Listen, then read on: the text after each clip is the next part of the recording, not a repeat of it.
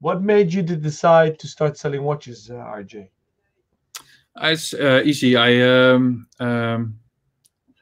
like your business. I like what you do, a retailer, having a shop, selling things. But it's very new to me, so I have to learn. I'm learning at this moment. Why we do so. I also believe it's not.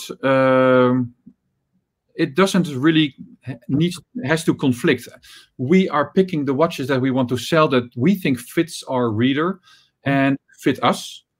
We really select the watches carefully that we want to have in our e-com shop.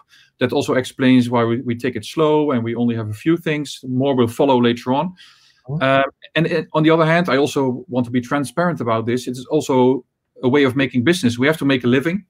Advertising money is interesting, but it's also a very expensive operation that we run. Yeah. And I think for us, it's also a way to monetize.